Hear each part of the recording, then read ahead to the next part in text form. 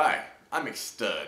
Hi, I'm Mrs. McStud. Tonight, another review of Goose Island Beer Company Urban Wheat Ale.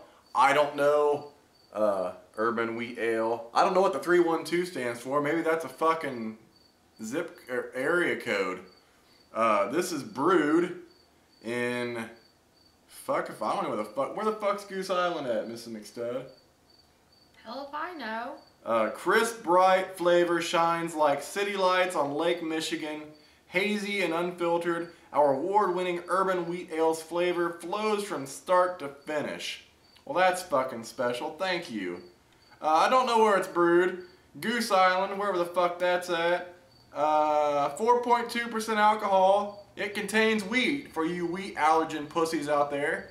We're going to give it a shot. I had a Goose Island IPA at the fireworks about a month or so ago. It was pretty good. It's the first time I've ever seen a Goose Island shit. I think of geese, I think of shit, and I think of feeding them dumb shit. And they come chasing after you because they're geese. But let's give it a shot. Are you ready? Sure. Oh, you hear that pop top? That's the same way she likes to hear my pop top. Yeah. You ready? Yeah. Are you ready? I guess. Put your ready face on.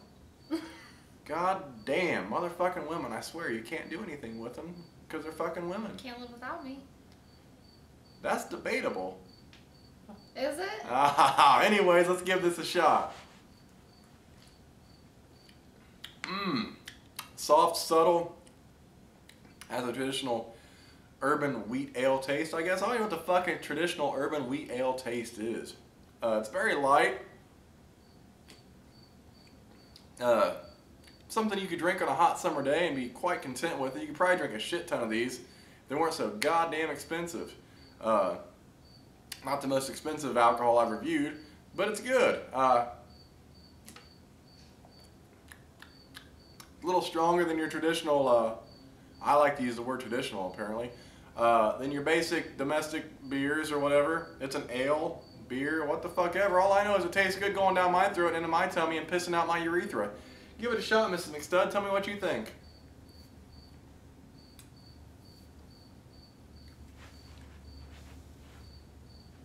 What do you think? Tastes like my gynecologist's dick cheese. The fuck?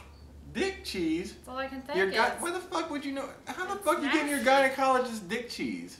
Well, you wouldn't know. Goddamn, not only is he playing with her pussy, she's tasting his dick cheese. That's some fucked up shit. Well, you know. Like he's eye to eye with your cervix and you're tasting his dick cheese. We're trying to review alcohol here and not talk about your fucking OBGYN's goddamn dick cheese. That's some bullshit.